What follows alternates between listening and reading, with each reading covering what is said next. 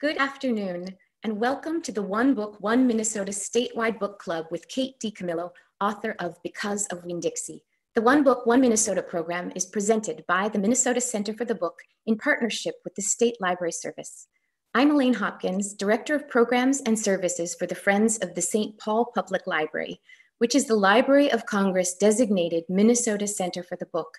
And as such, we present programming that reaches all corners of our state and promotes reading, libraries, and our state's literary legacy. We created One Book, One Minnesota with a network of library and educational organizations to bring Minnesotans together during a time of adversity and highlight the role of libraries in our communities.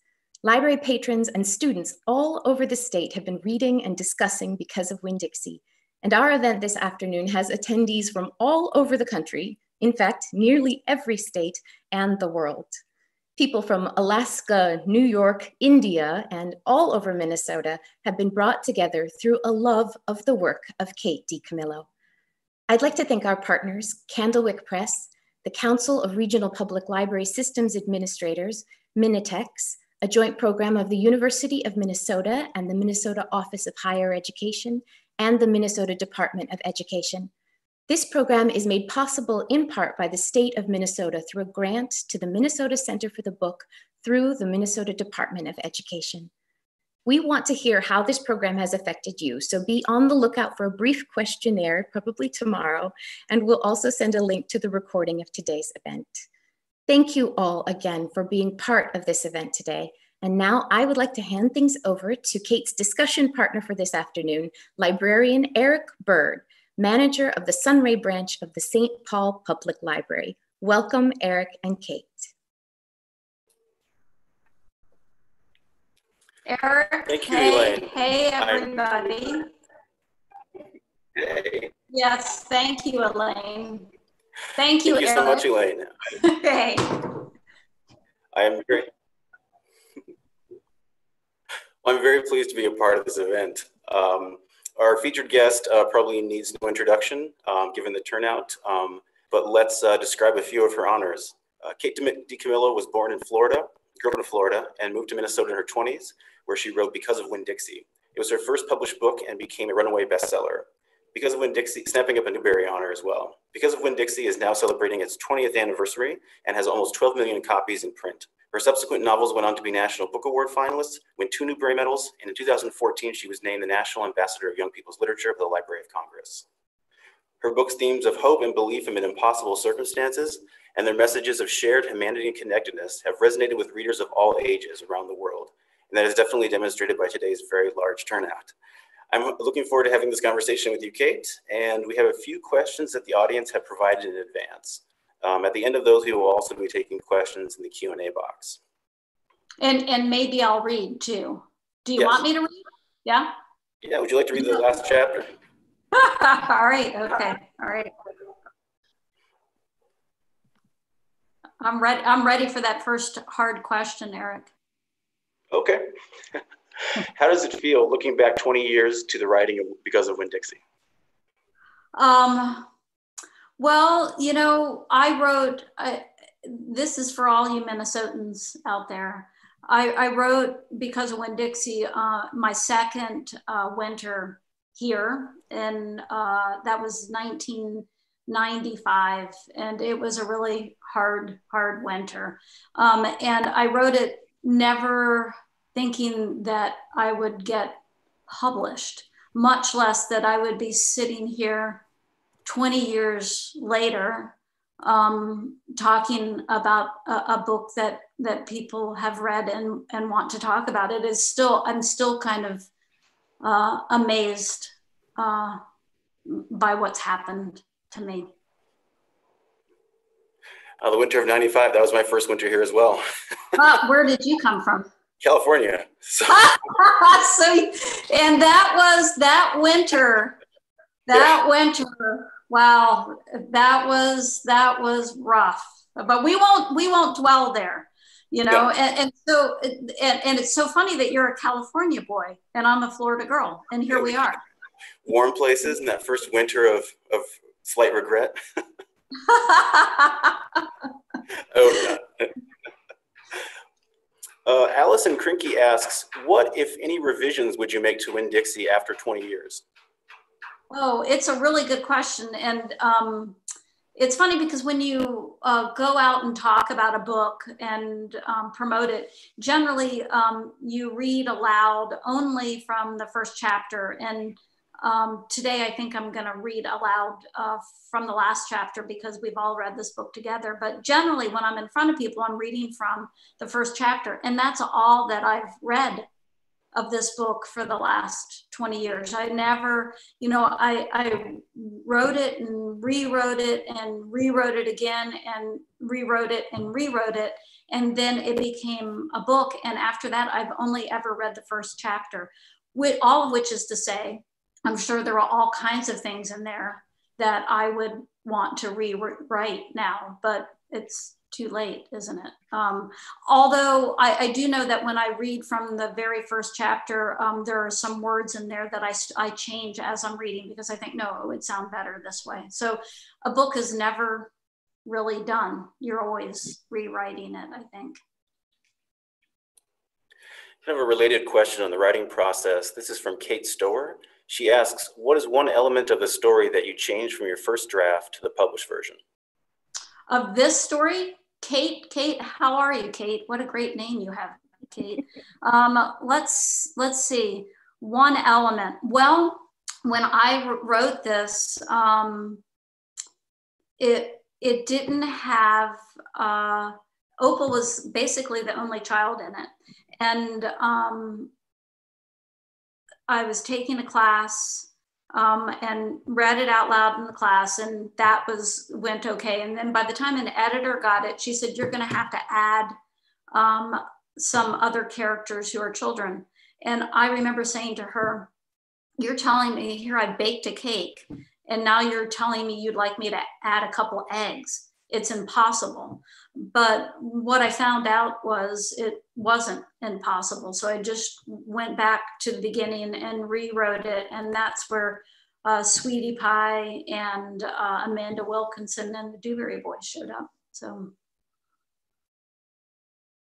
do we have more process questions? I like process questions. We in fact do. We have a whole bunch. So, talk about writing all day. Many folks are curious about writing from life, and some people have wondered, are any of these characters, including, of course, Winn-Dixie, based on people and dogs you knew? For the most part, I have yet to really put a person in a book, and even Winn-Dixie is an imagined dog. However, I went to college with a friend who had a very small little white dog named Gambetta, who basically had the personality of like a stalk of celery, but who did this wonderful thing of sneezing and smiling. And so I took that wonderful thing that little white dog did, and I turned it into Winn-Dixie, who is big and also utterly charming and full of personality. So, but for the most part, the characters, I never feel like I base them on anybody, and I never feel like I make them up. It's more like they're real and I kind of discover them. Does that make sense? Here's another character and process question. This is from a 3rd grade class at the Dwight Englewood School in Englewood, New Jersey. They would like to know how you think of characters' names. How do I think of characters' names? Well, this is one of those things where, particularly because you're a 3rd grade class, and so teachers always want me to say upbeat things about writing. And I have to say that every part of writing is really, really hard for me. So I have to tell you the truth. It's all super hard except for the names. For some reason, names will pop into my head. And it just comes naturally to me. It's one of the reasons I carry a notebook around. I have a notebook with me all the time. I have a notebook right now. Here it is. And because I never know when a name is going to pop into my head. So I don't know where they come from. They just arrive. My job is to write them down.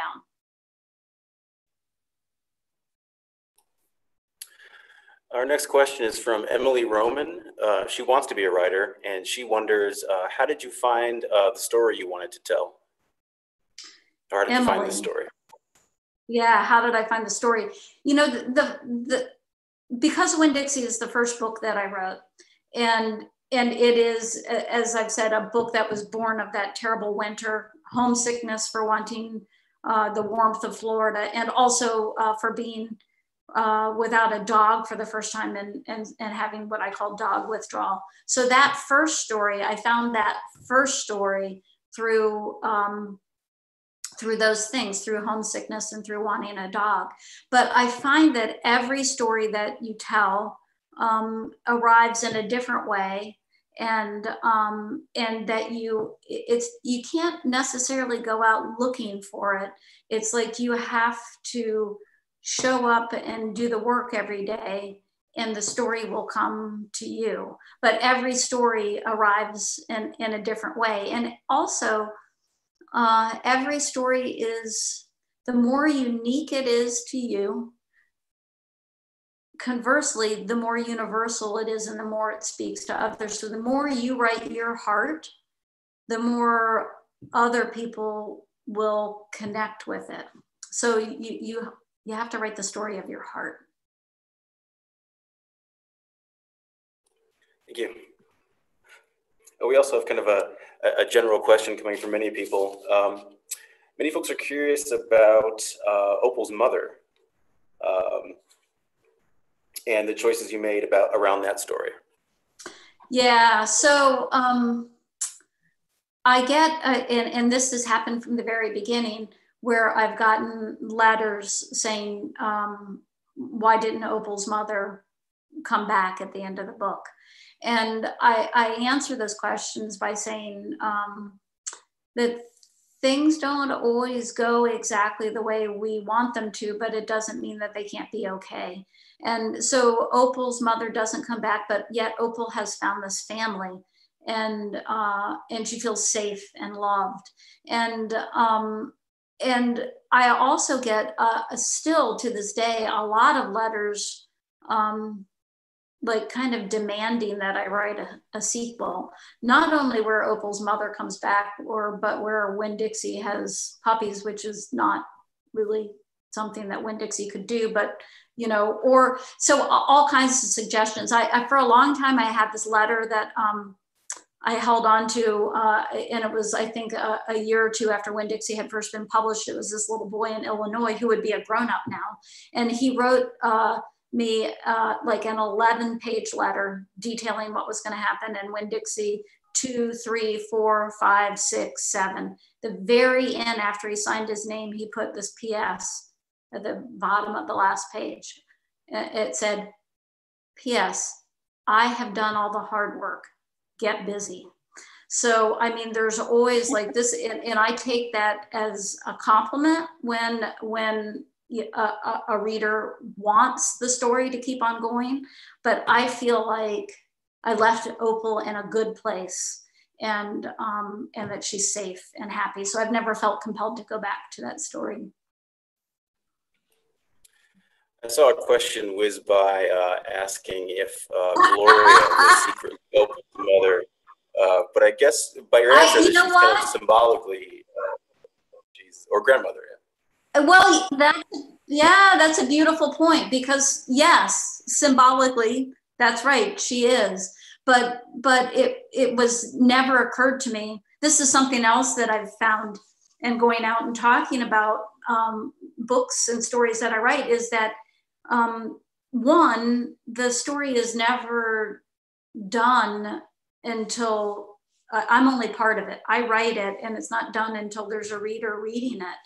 And two, that the reader not only completes the story, but also is a lot of times understands the story better than I do. And what I always think of when I talk about that is doing the very first school visit, where Winn-Dixie had just been published. I went to a school to talk to a class of 5th graders, And I stood up at the front of the class with the teacher, and she said to the kids, this is the person who wrote this book. And now what we're going to do is talk about the themes in this book. And I remember thinking, oh no, what are those? You know, here I am in front of this class and I'm supposed to be the expert, and I had no idea what the themes are. And the teacher and the kids worked together and wrote the themes of Winn-Dixie up on the chalkboard. And when I got out to my car, I wrote them down as I remembered them, so that the next class that I went into, I could say, okay, here are the themes in this book. But I didn't know what the themes were. It's the readers, and the readers sitting there talking together about a book that, and those themes, friendship, forgiveness, family, those themes keep on showing up again and again in all of my books. So it was a really good school visit for me. I learned a lot. Great, thank you. This is a question from Jay Fung. He says, all of your books are so hopeful. What keeps you writing about hope, particularly now? It's a beautiful question, Jay. It's something that, well, I find hope in stories. I find hope in community and friendship, and those things keep on showing up in my books. And I find that surprisingly, I'm a hopeful person. But when I started writing, I didn't start by writing for kids. I started writing short stories for adults, and then I kind of stumbled into writing for kids, and it's exactly where I should be, and I love doing it. But I always think about something that Catherine Patterson, who's a wonderful writer, Bridge to Terabithia, y'all know Catherine Patterson, right? She said, when you write for children, you're duty bound to end with hope. And I didn't know that when I started writing for kids, but I think I felt that. And I love that duty of ending with hope. And so if the story is hopeful, it makes me hopeful, and it spreads hope in the world. And that to me seems like a good thing. Well, this is our last pre-submitted question. Joel Heft asks, what books are you reading during these COVID days? It's funny how much rereading I've done. I have gone back and reread a lot. Most of what I've been doing is rereading. So I'm right now with a group of friends finishing up Peace Like a River, which I've read a couple times before, and is just a perfect book for these times. And also I'm reading Roald Dahl, the BFG, because it makes me laugh out loud. And I haven't read this for probably 10 years, and I'm delighting in it.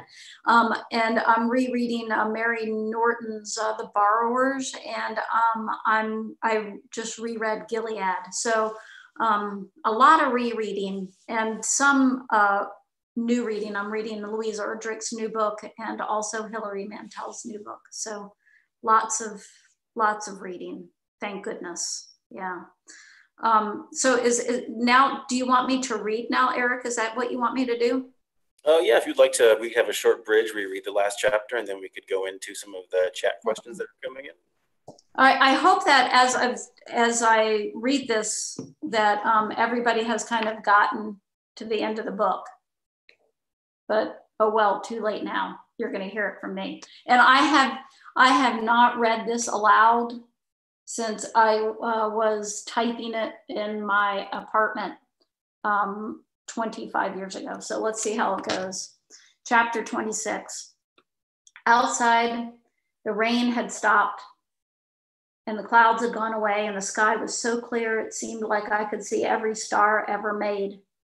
I walked all the way to the back of Gloria Dump's yard. I walked back there and looked at her mistake tree.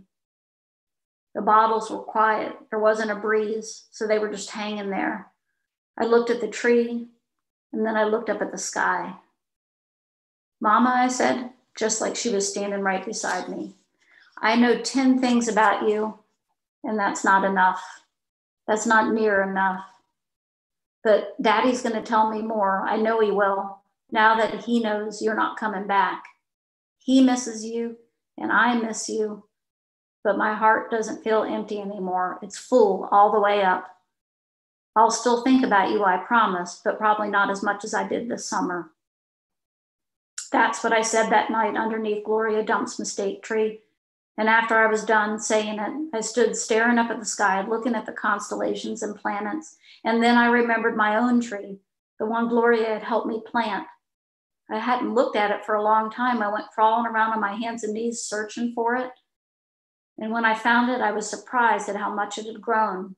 It was still small. It still looked more like a plant than a tree, but the leaves and the branches felt strong and good and right.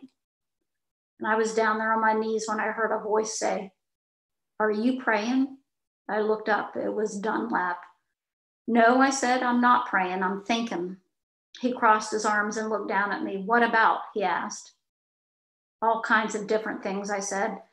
"I'm sorry that I called you and Stevie bald-headed babies." "That's all right," he said. "Gloria told me to come out here and get you." "I told you she wasn't a witch." "I know it," he said. "I knew it all along. I was just teasing you." "Oh," I said. I looked at him close. It was hard to see him good in the dark yard. "Ain't you ever going to stand up?" he asked. "Yeah," I said. And then he surprised me. He did something I never in a million years thought a Newbery boy would do. He held out his hand to help me up. And I took it. I let him pull me to my feet. "I'll race you back to the house," Dunlap said, and he started to run. "Okay," I shouted, "but I'm warning you, I'm fast." We ran and I beat him. I touched the corner of Gloria Dump's house right before he did. "You shouldn't be running around in the dark," said Amanda. She was standing on the porch looking at us. "You could trip over something." "Ah, Amanda," said Dunlap, and he shook his head. "Ah, Amanda," I said too. And then I remembered Carson, and I felt bad for her. I went up on the porch and took hold of her hand and pulled on her. "Come on," I said. "Let's go inside." "India Opal," Daddy said when me and Amanda and Dunlap walked in. "Are you here to sing some songs with us?" "Yes, sir," I said, "only I don't know that many songs." "We'll teach you," he said. He smiled at me real big. It was a good thing to see. "That's right," said Gloria Dump, "we will." Sweetie Pie was still sitting in her lap, but her eyes were closed. "Care for a litmus lozenge?" Miss Franny asked, passing me the bowl. "Thank you," I told her. I took a litmus lozenge and unwrapped it and put it in my mouth. "Do you want a pickle?" Otis asked, holding up his big jar of pickles. "No, thank you," I said, "not right now." Winn-Dixie came out from underneath Gloria Dump's chair. He sat down next to me and leaned into me the same as I was leaning into my daddy. And Amanda stood right there beside me. And when I looked over at her, she didn't look pinch-faced at all to me. Dunlap cracked his knuckles and said, "Well, are we going to sing or what?" "Yeah," Stevie echoed. "Are we going to sing or what?" "Let's sing," said Sweetie Pie, opening her eyes and sitting up straight. "Let's sing for the dog." Otis laughed and strummed his guitar, and the flavor of the litmus lozenge opened in my mouth like a flower blooming, all sweet and sad. And then Otis and Gloria and Stevie and Miss Franny and Dunlap and Amanda and Sweetie Pie and my daddy all started to sing a song. And I listened careful so I could learn it right. And that's the end. Oh, thank you. It's funny because it's like, it's the same as writing, and that I'm sitting here alone in my house reading it out loud.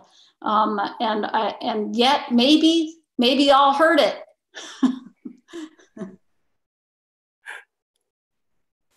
We'll all start pulling some questions from the chat for you. There's a question about asking about the importance of voice in your writing and how you achieve it and that kind of thing. Voice to me, it's one of those terrible words that you hear a lot in writing classes. And it's terrible because it's impossible to define. It's just a thing that you know when you hear it. And to me, every story has its own voice. And so as long as I can find the voice of a story, then I know the rest of it is just showing up and doing the work. But the voice is everything. And part of the voice is getting out of your own way. And because I always feel like the story is much smarter than I am. And so if I can put my own ego aside and listen to the voice of the story, then it's much easier to tell it. It's a lot of process questions, which is really kind of exciting, I have to say. I love talking process. What's next, Eric? Well, we'll do a what would you question. The question is, would you eat a lozenge? Would I eat a lozenge? Oh, absolutely, I would eat a lozenge. And then that, of course, leads to the next question. What kind of happy and sad would I feel? And I would feel sad that I'm not getting to go out and meet readers in person.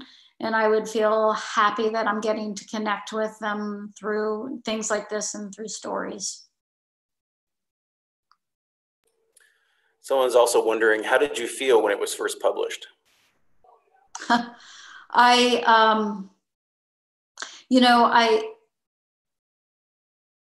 It takes me back to that thing of disbelief. I got a lot of rejection letters. I wrote for about 6 years before the first book came out. And when I go into schools and talk about becoming a writer, I ask the kids if I say, okay, say you've written a story and you're ready to send it out into the world. What do you get back when you send it out? And kids will always say, money. It's like, no, what you get back when you send your first stories out is a rejection letter. And then I asked them to guess how many rejection letters I got. And usually somebody will get really wild and wacky and guess up to 50. And then I put the number up on the screen and the room just kind of breaks into like big sounds of disbelief. I had 473 rejection letters. All of which is to say, how did I feel when Winn-Dixie got published? Disbelieving. And there's still a part of me that is just amazed that I'm here talking to you today about a book that I wrote and that people read. Another question, what did Opal teach you as a writer and how have you evolved? That is a question that nobody has ever asked in exactly that way. And I love it because a lot of times, because Winn-Dixie is written in the first person, kids in particular will think, oh, this is a story about you because it's I, and so they think that I was Opal. And I always have to say, nope, I'm not Opal. Opal is a much smarter and kinder kid than I was. And I learned so much by spending time with her. And so I learned a lot about reaching out to people and about trusting people. And then the wonderful thing is that this book went out into the world, and through Opal and Winn-Dixie, I got to reach out to people all over the world. And I don't, it's funny because we were getting ready for this 20th anniversary thing of Winn-Dixie, and I was at an event in DC, I think, last fall, and some kid asked how many copies of Winn-Dixie had been published, and because Candlewick was doing all the numbers on stuff for the anniversary, there was an answer that I said to the person from Candlewick there, what is the number of, it's 11 million copies of this book have gone out into the world. So what Opal taught me is how to connect, and it's a great gift. Now, you said that you hadn't gone back and read Winn-Dixie for all these years, or just been reading the first chapter. Yeah. Someone in the chat has asked, have you reread any of your other books, and do you have emotional reactions to them? Huh. For the novels, I have not read any of them from beginning to end as a book since they've been published. The Mercy Watsons, because they're shorter, and the picture books I've read from beginning to end. But emotional reactions, I've learned this with Edward Tulane. So it was a while after The Miraculous Journey of Edward Tulane had been out, and I was doing a big event, and some little girl raised her hand and said, "Don't read from the beginning of the book. That's where writers always read from the beginning of the book. Don't do that. Read from your favorite part of the book." And I said, okay. And I love the last chapter of Edward Tulane. So I thought, okay, I'll read from that. And so I'm up there in front of all of these people, and I hadn't read that out loud anywhere except in my room as I was writing. And here's the emotional answer. Yes. Did I get emotional? I cried so hard that it was hard to read. So yeah, there you go. That taught me a lesson. I'm not sure what it was. Maybe don't read all out the last chapter of Edward Tulane. I don't know.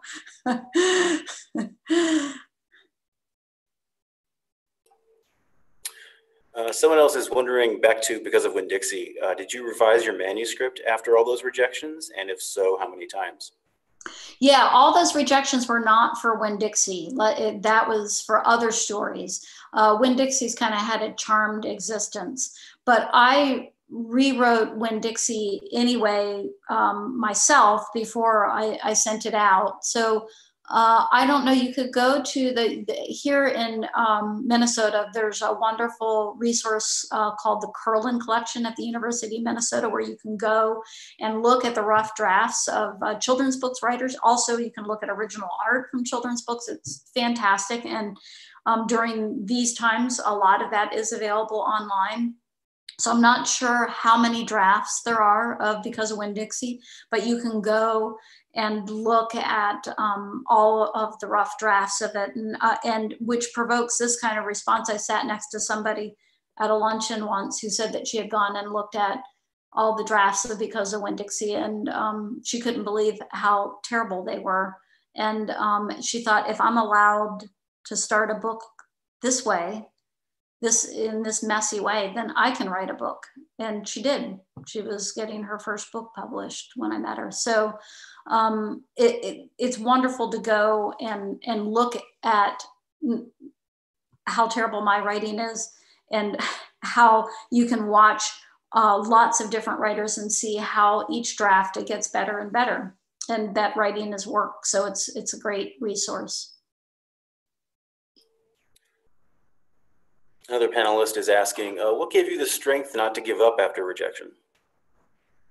It's a really hard question to answer, and the kids will ask that when I'm talking to them, or usually after, when they come through the signing line. It's like, why didn't you give up? Why didn't you give up? And part of it is that I knew that I wanted to be a writer from the time I was in my early 20s. And I didn't start to write until I was 30. And so by the time I sat down and finally started to do it, I kind of had it in my head that that I couldn't make myself talented, and I couldn't make myself lucky, but I could make myself do the work and be relentless about putting the work out into the world. And so I think that's kind of like what kept me going, was I can't give up, because I can control these things about whether I give up or not, and whether I keep sending the stories out. So I think that's what kept me going. Another panelist says, my mother teaches preschool and reads the children the Mercy Watson books all the time, and they absolutely love them. What was your favorite part of writing them? Oh, so for those of you who don't know Mercy Watson, she's a pig who lives with Mr. and Mrs. Watson, and they're not pigs. And Mercy Watson loves toast with a great deal of butter on it. And and Mr. and Mrs. Watson love mercy. That's basically the whole thing. And it's funny because when you write books for kids, people are always saying, what lesson did you mean to impart here? And those books are the answer to that question. Nothing. No one learns anything. I mean, she's like a pig and she wants toast, and it's just kind of chaos and fun. So, and fun is the operative thing. You know, it's just a novel to me is kind of terrifying and hard work. And to write about that pig, all you have to do is think of a situation, put her in it, and then it's just like this, it's like going to a party. It's just so much fun. And I've been in classrooms where I've seen teachers have the kids, because kids have the same experience. They know mercy, and the teacher will have them put mercy in a situation, and then the whole story unfolds. My favorite one of those was Mercy Watson, two. Mercy Watson gets eaten by Moby Dick. That was pretty funny. And Mercy Watson gets a call from the IRS. But I mean, it's great because all you got to do is put her in a situation and the story unfolds. Another panelist asks, as a Newbery winner, do you think the competition is healthy for the arts because of the attention it brings, or does it create more of a divide? Wow, that's a really interesting question. I don't know. I feel so grateful to the Newbery committee for doing that every year because it brings so much attention to children's books. And I can also say this, that all the literary awards in the world across, you know, like into the adult, but it's the people know that Newbery medal, like they know nothing. I mean, the average reader knows that, adult or child. And so anytime somebody says the words Newbery medal to me, the mental image that flashes through my head is me at 8 years old standing in front of the spin rack at Cooper Memorial Public Library. I'm 8 years old. I'm looking at the Yearling Newberries paperbacks, and I know if it's got that medal on it, that it's going to be a good book. And I'm 8 years old, and I know that. So I think that it's a good thing because of, you know, how much attention it brings to children's books and how it keeps children's books in print. Speaking of libraries, someone is asking yes. What was your favorite interaction with a person at a library or school? Oh, well, again, that you asked that question, and it's like I have another flashbulb memory, and it's again me being a kid. And I mean, I talk about why I would not be here talking to you without libraries. And so to me, there was just one moment in the library. It was the public library in the small town that I grew up in. And the head librarian came over as I was checking out my books. And I was 8 years old for this. And there was a 4-book maximum. You could only check out 4 books at a time. And the head librarian came over and said to the librarian who was checking me out, "You may waive the 4-book maximum for Kate. Kate is a true reader. She can check out as many books as she would like at a time." And it was just like this flashbulb moment for me of like knowing who I was and feeling seen. And it kind of like, I don't think it's an exaggeration to say that it probably changed, you know, the course of my life. So. Hey, Eric, where'd you go? Did you leave? Am I just sitting here by myself? Eric. Oh, Eric. Hello. Hello? I can see things flying by on the screen. You are not by yourself, Kate. Oh, that's good. Hello? It's good. People were waiting to tell me that I wasn't alone. I had to put on my glasses to see it. Kate, I'll jump in. I know that we've been looking at so many questions flying by on the chat, and there have been several that have come up back to Winn-Dixie. and bringing up the characters of Gloria Dump and Otis and this idea of otherness. And people are really curious about how you came up with those characters, or want to hear you talk about them a little bit. Yeah, I did a radio call-in show last week, and it got to this that very thing with it was only kids were allowed to call in, and it was great. And one kid called in and said, "Why did the Newbery boys think that Gloria Dump was a witch?" And I said, I think it's because they didn't know her. And so often when you haven't sat in somebody's yard and talked with them, you otherize people. You look at them and you make this decision about who they are, and you don't know them. And so those strange characters, because Otis is a little bit strange and so is Gloria Dump, are fully formed, wonderful human beings, but you don't know it until you're with them, until you talk with them. And that's one of the things that I love so much about books and reading. And it's that thing where you get to meet people who you would never meet in real life, and you get to see what they're like on the inside. And it's just like, it's that whole thing, because they did that scientific study, maybe 5 years ago, about how reading can teach you empathy. And that's how it does it. You get inside other people's hearts and minds, and it changes you. So yeah. Okay, Elaine, I see you're off the hook now because Eric made his way back. My apologies, inevitable connection troubles. I felt lost without you. I'm sorry. Here we were talking of libraries, and the library's Wi-Fi goes down for a minute.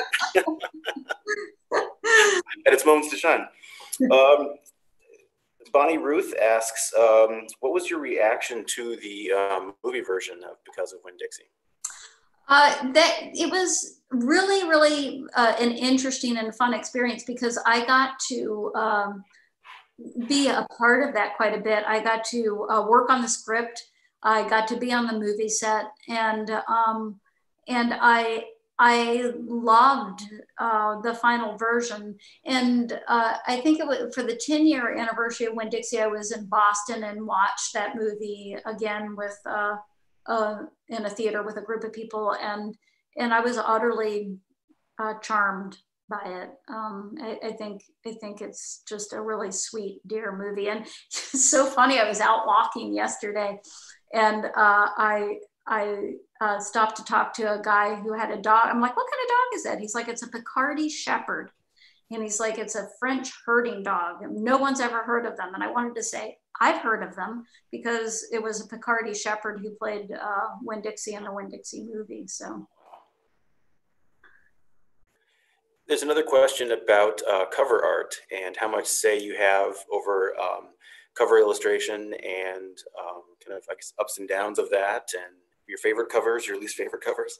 I have contractually what's called rights of refusal. So that means that if I make a really big stink, I can stop a cover from happening. But I am in the happy position of having Candlewick Press as a publisher, and they are absolute geniuses at designing books. And so I have, when I write, I have pictures in my head that I see and of how things look. And it's very rare that the art then matches what the idea that's in my head, but what the art does is it replaces what's in my head. And that's because it's so good and true. The only time what I saw as I was writing is what somebody painted is with Edward Tulane, Bikram Ibatuin, who did the illustrations, that he painted what I saw, which made the hair on my arm stand up. But that's a different story. Okay, Eric, I'm ready for the next hard question. We'll do a softball quick. Okay. What's your favorite animal? Do you have one? Oh yeah, that's a dog. Yeah, it's a dog. I do have a favorite animal. It's a dog, and I do have a dog, and the dog is in the neighbor's backyard right now. And guess what? I can hear her barking, but You can't hear her barking, so that's great. Okay, here's a tough one. What will your next book be? Yeah, that's a tough one for you. Or, it's like when I'm standing up in front of a bunch of kids and a kid will ask that and I'll say, look, if you were to follow me out to the parking lot after this event was over and threaten me with some kind of physical violence to tell you what book I'm working on right now, I still wouldn't do it. And so, yeah, I can't, I've got a book. It's almost done and we haven't gotten what we call first pages yet, where it's typeset, but we're close to that and it will come out in the fall. And I'm not going to tell you one thing about it. There's another question. Where did you write Because of Winn-Dixie? What space? That's a nice question. I was in an apartment on Xerxes Avenue in Minneapolis. And I wrote it on a desk that was made out of a fence from the backyard in my house that I grew up in. Yeah, that desk has since collapsed, so.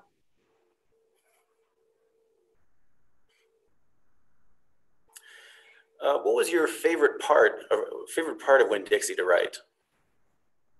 Chapter? The favorite part to write, it was a really fun morning when I was sitting there and litmus lozenges showed up.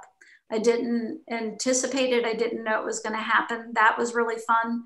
But after the fact, probably my favorite part is when they're all together in the backyard and they're standing around in Gloria Dump's backyard and the preacher says his prayer. I love that part. Is there a particular character you especially identify with in Winn-Dixie or any of your books? In Winn-Dixie, I have huge love for all of them, but it's like I don't really feel that that there's a character that's a whole lot like me until we get to Raymie Nightingale, and that's like that book came out in 2016, and that's the first time I kind of like I was aware of putting my kid self into a book, that the title character there, Raymie. Well, swinging from emotion to process quickly, do you write your books out by hand in the first drafts, or do you type, or what? What's your technology you're writing? Yeah, I want to just say a big shout out to you people and your good questions about process. I love talking about process. I find that I have a lot more confidence if I'm typing. So I carry a notebook with me all the time. I journal, but the stories get written on the computer and rewritten on the computer. So, and I don't think that I would be able to do it without the computer. Do you have any advice to kids and students who are want to become writers? Oh, you bet I do. The first thing I would say is read as much as you can, and as many different kinds of books as you can. And then I know this sounds like a no-brainer, but you have to, you can't be like me and spend all of your 20s wanting to do something and not doing it. If you want to write, you have to write.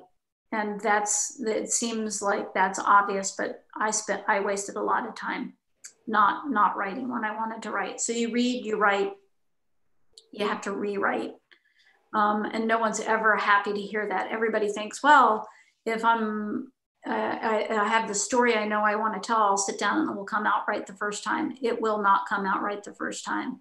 You have to rewrite. So read, write, rewrite.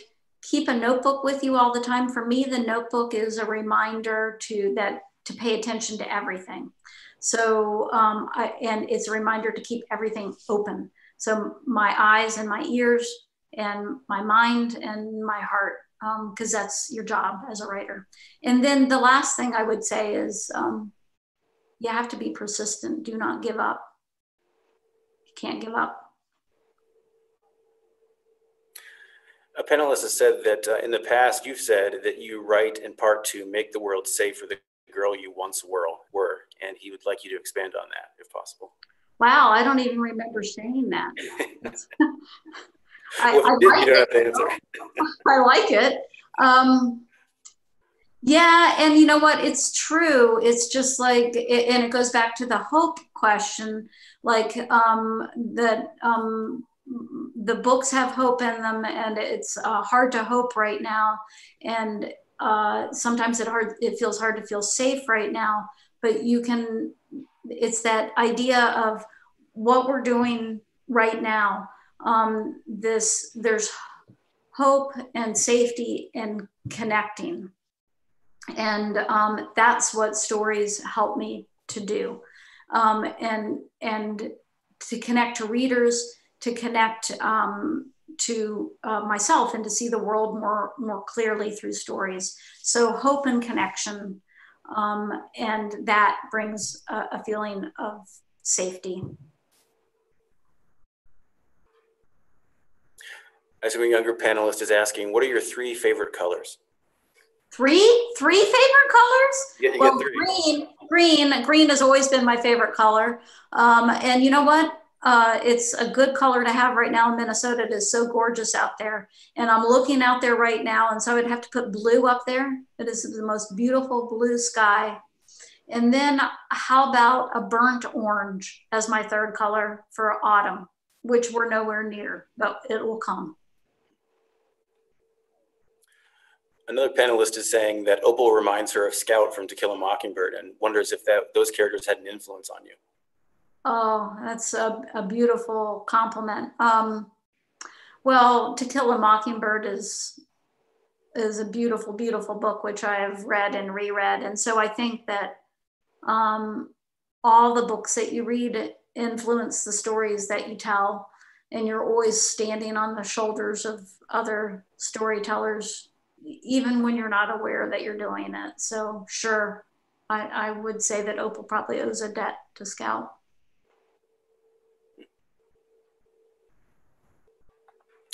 Someone's also asking, what is your lucky number, if you have one? A lucky number? Well, right now I'm 56, so I'll take that.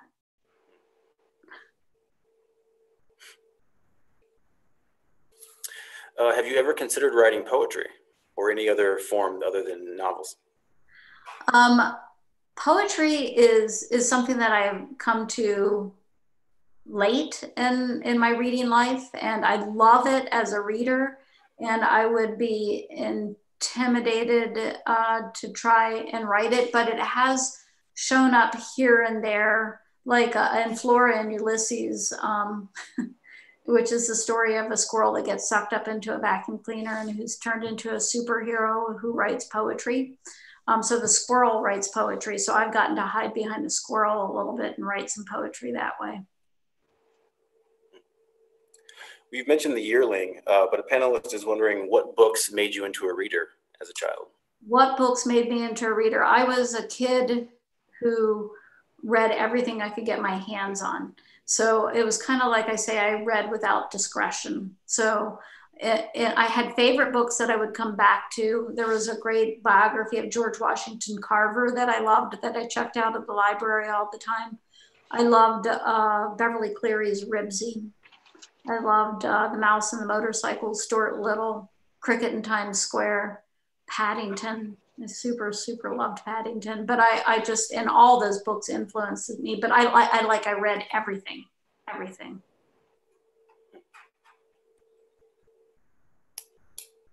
When you were young, what was your book situation? Did you own many or borrow from a library?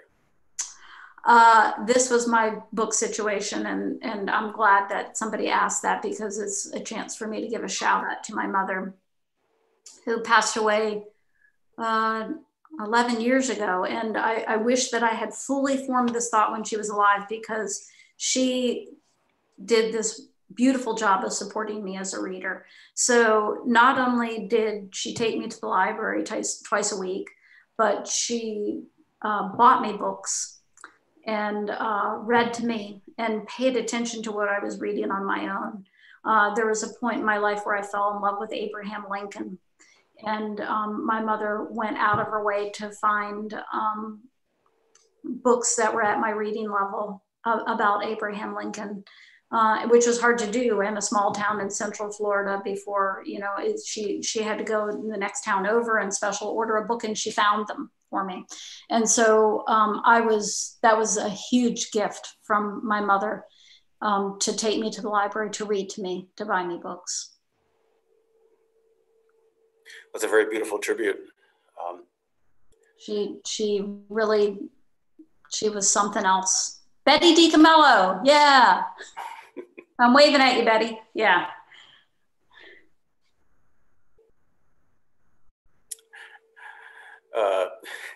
One panelist is asking, do you have a favorite book among your books? I can never answer that question, because to me, and I say this a lot, but it is absolutely true, that the books feel like my kids. So to pick a favorite is impossible. I love them equally, but differently. They're individuals to me. Another panelist is asking, did you ever have a different job? Sure. I had. So my first job was at Disney World, at Epcot Center, telling people to watch their step. I wore a blue polyester spacesuit. I worked at Circus World, Disney World. I worked in a greenhouse that grew variegated philodendrons. I worked in a bookstore. I worked for a book distributor. And so, yeah, I had lots of jobs. This is the best one. Are there folks on your publishing team who you credit with for your success? Oh, yes, yes. So not only an editor, my editor, Andrea Tampa, is just, she makes me a better writer and a better human being.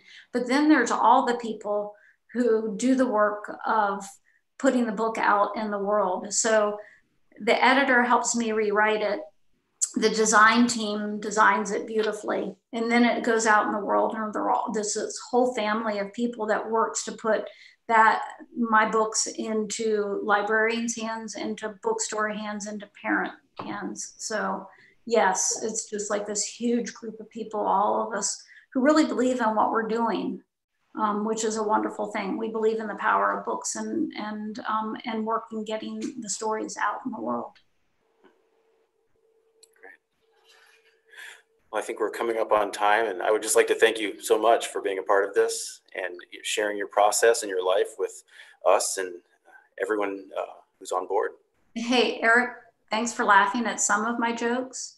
And and to all of you, thank you, because it is all over the country. Thank you for reading Minnesota. Thank you for taking me in. And thank you for that really hard winter, which gave me this book. And thank you to libraries everywhere. You're doing amazing, important work, and you're putting books in the hands of people who will tell stories someday. So let's all keep reading.